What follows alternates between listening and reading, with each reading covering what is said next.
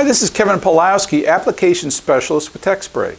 Today I'm going to take you through the best practices for cleaning a printed circuit board with a flux remover. A flux remover cleans off flux left behind after the soldering process. That's important because flux residue can create corrosion or create what's called dendrites, which are ionic particles chained together between contact points.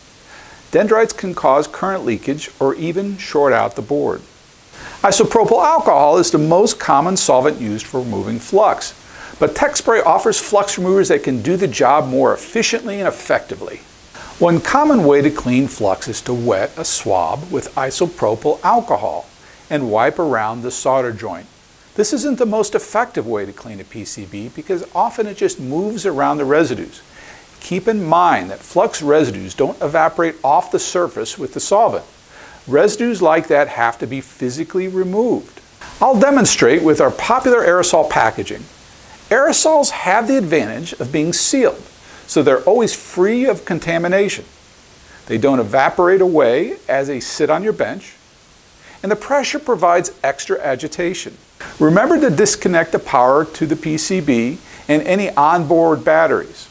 Also, make sure you use proper procedures like grounding yourself with a wrist strap to avoid static that can damage static sensitive components.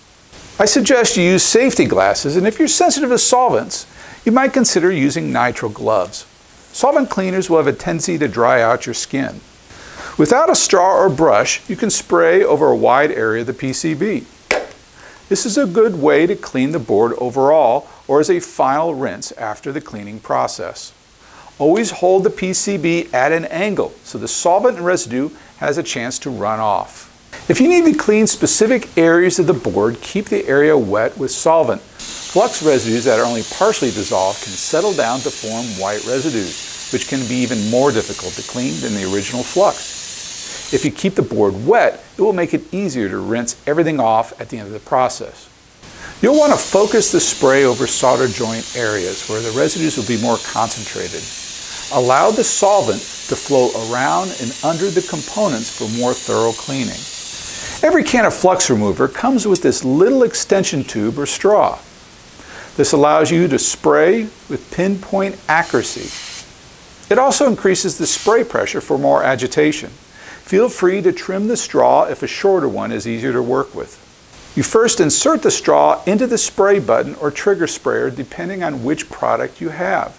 Make sure you point it away from your eyes in case it accidentally sprays. You can use the straw to focus your cleaning on just one area of the board, for example, around the component you just replaced. For the most thorough cleaning method, spray on each corner of the component, which drives solvent under it. Then spray over the leads. Finally, remove the straw and rinse the entire area. If you have an aerosol can with a trigger sprayer, the straw can be stored in the back or under the trigger to lock and prevent accidental spraying. When you have stubborn flux residues, you can brush or wipe to provide extra agitation. Remember, if you do that, make sure you finish off with a rinse.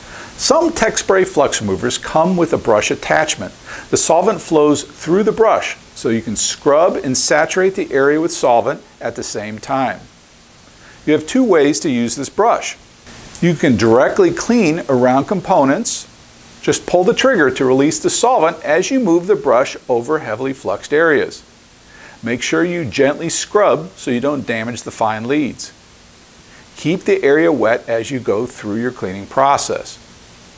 When you're done, remove the brush and give the PCB a final rinse. If you have a very isolated area to clean and you don't want to risk cross-contamination, you can use a wipe to absorb the flux residues. Simply place the wipe over the component, pull the trigger to release the solvent, and scrub through the wipe. This breaks up the flux residues and allows them to absorb into the wipe. So if you follow these steps, you should have a clean, reliable board. If you have any questions, feel free to call or email us or go to techspray.com.